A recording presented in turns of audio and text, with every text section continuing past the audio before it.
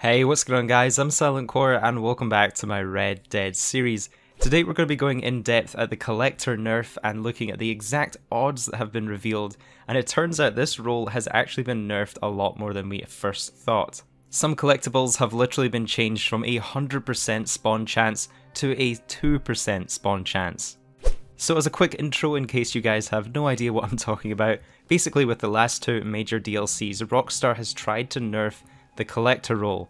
With the Moonshiners DLC last year, they added more spawn locations and more cycles, however those were later mapped and predicted, and with the most recent Naturalist DLC, they actually added random RNG, which means those locations can no longer be mapped like they were before. Now, not every collectible set has been affected by this nerf.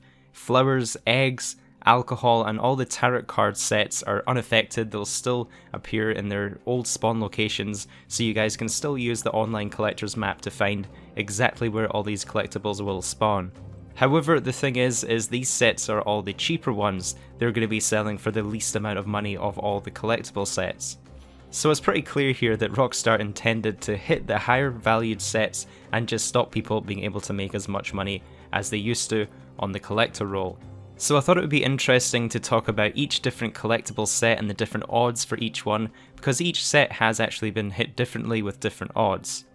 So first of all, let's take a look at the Heirlooms collectible set. Now this is a bit of a weird one because actually only half of them have been randomized and the other half can still be mapped. So you'll see here on the map that certain heirlooms are marked with the question mark on top, and this means that it's going to give you a randomized random RNG. And if we take a look at the loot table here, the odds are actually pretty reasonable for this one, and you'll get to see in some of the other collectible sets later that these are actually pretty good odds compared to some of the other sets. So you basically have a 20% chance to get each of these 5 collectibles, so you have a 1 in 5 chance of getting each one of these items. So for example, if you needed to get the Jade Hairpin to complete your heirloom set, you just need to go and find one of those randomized spots and you basically have a 1 in 5 chance of getting it. So it is actually quite probable that you could get a whole heirloom set by running the map on this one. Next up, let's take a look at the coin set. Now the coins was always my favourite set to get in Red Dead Online. It's the highest valued set and there's not a whole lot of them to get, so I would always focus on getting a coin set every single day, and this one has encountered a fairly significant nerf. So although all 15 coin locations can still be marked on the map and you can still see exactly where to collect them, each one is now a random RNG, so there's no way for any fan or data miner to tell you what coin you're going to get from what spot. It's going to be a completely random chance, and you're basically just pulling a fruit machine to get a random coin. Now if we take a look at the drop table for these RNG spots, you can basically see you have a 60% chance of getting a common coin, you have a 30% chance of getting an uncommon coin, and a 10% chance of getting a rare coin, so they're broken into 3 different categories. So if you're going around collecting these coins and you find yourself getting loads of quarters and nickels and pennies, you know that's not just in your head, you know you're actually going to be getting one of those by 60% odds. So you're going to be constantly accumulating these common coins, and you're probably going to end up having to keep selling those as individuals to Madame Nazar so you can keep getting your collectibles. It's also important to note here that if you're already maxed in some of these more common collectibles, the game is actually not going to give you anything. So for example, if you already have 10 nickels on your person, which is the maximum amount, and then you dig at one of these coin locations and it tries to give you a nickel, it's not going to assign you a different coin. You're basically just going to get nothing from that collectible spot. And if we take a look at the rare coins, you can see the New York token, for example, only has 2% odds to get.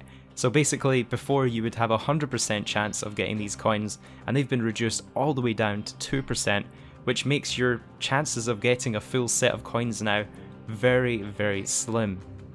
Alright, next up are the arrowheads. Now these are quite interesting because all of these locations, similar to the coins, they have been randomized, so they're going to give you a random arrowhead.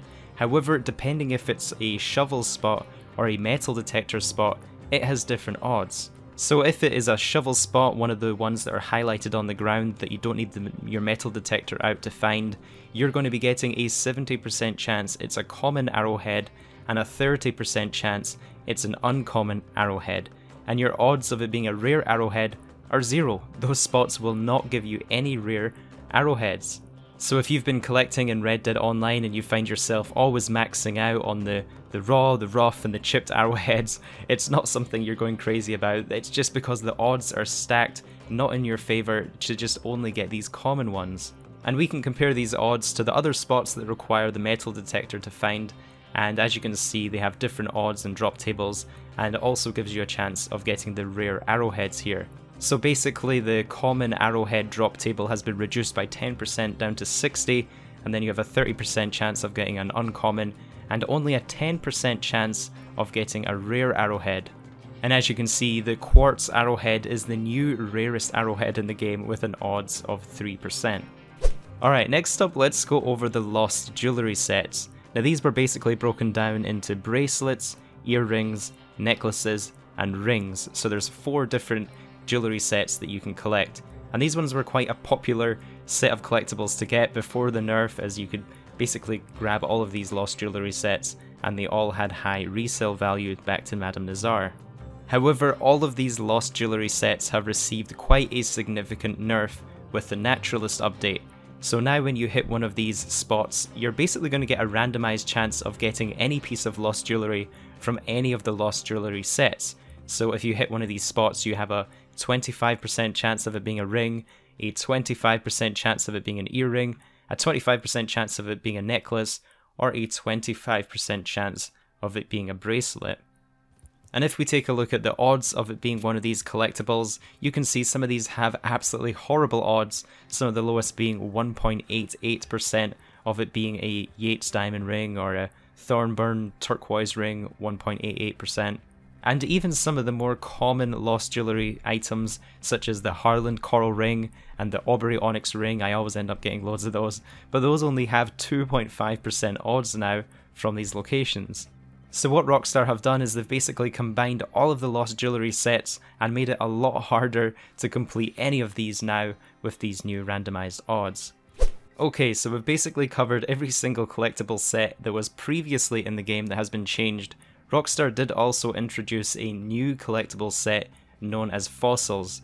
Now these are currently a PlayStation 4 exclusive. Usually PlayStation 4 get access to content for about a month, sometimes even 2 months if Rockstar forget, before it's added to the other platforms, so I haven't had a chance to test this one on Xbox One yet. Now the fossils are split into 4 different categories. There's snow fossils, there's dirt and snow fossils, there's mud fossils, and lastly there's coastal fossils. Now I'm not going to go over all of these items and odds just because there's so much of them, but I'll probably have them on screen if you guys want to take a quick look at them. You can see some of the worst odds here are some of the rarer fossils that have a chance of 1.65% or 1.7%. You have very low odds of getting some of those more rare ones.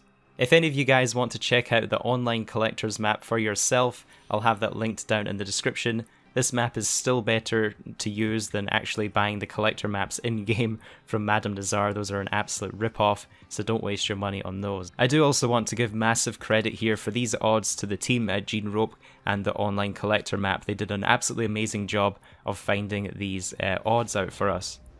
And I think it's quite clear that Rockstar's goal was to basically break this online collector's map and stop allowing people to map the locations and cycles of all the different collectibles. And by randomizing and adding RNG into some of the drops, it's basically done exactly as Rockstar intended to. It's kind of broken the map and stopped us from being able to get sets as easily. Now I haven't tested this one myself, but you can imagine with 2% odds on some of the rarer collectibles such as the coins, it might actually now be better worth your time, or for profit per hour wise, to actually focus on some of the cheaper sets such as the flowers and the alcohol bottles, because you get a guaranteed spawn chance for those. You can head around the map and get a set every single day. Whereas with the higher valued sets such as the jewellery and the coins, you have very bad odds at actually completing those sets, so you're going to be constantly visiting Madame Nazar to sell those individual collectibles, so you're not always maxed out on the more common ones. If you guys did watch this video all the way to the end and found it at all interesting, I'd really appreciate if you could take a second and leave it a like. It really helps support my YouTube channel, and if you are new around here, don't forget to subscribe so you don't miss out on any future breaking Red Dead news. Have a good one guys, stay safe out there, and I'll catch you in the next video.